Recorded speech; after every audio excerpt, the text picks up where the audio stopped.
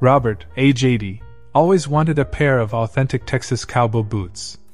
So, seeing some on sale, he bought them and wore them home. Walking proudly, he sauntered into the kitchen and said to his wife, "Notice anything different about me?"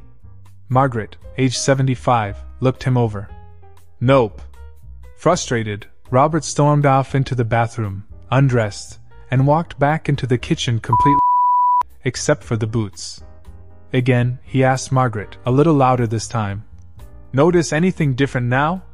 Margaret looked up and said in her best deadpan, "Robert, what's different? It's hanging down today. It was hanging down yesterday. It'll be hanging down again tomorrow." Furious, Robert yelled, "And do you know why it's hanging down, Margaret?"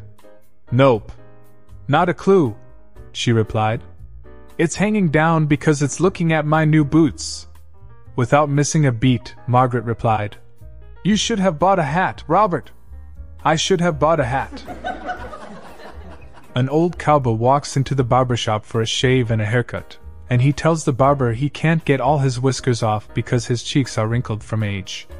The barber gets a little wooden ball from a cup on the shelf and tells the old cowboy to put it inside his cheek to spread out the skin. When he's finished, the old cowboy tells the barber that it was the cleanest shave he's had in years.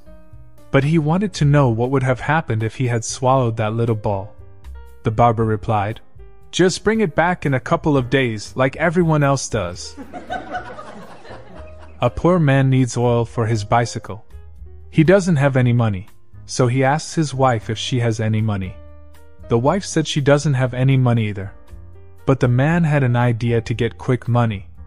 A few days later, he comes home with oil. The wife asks how he got the money to buy oil.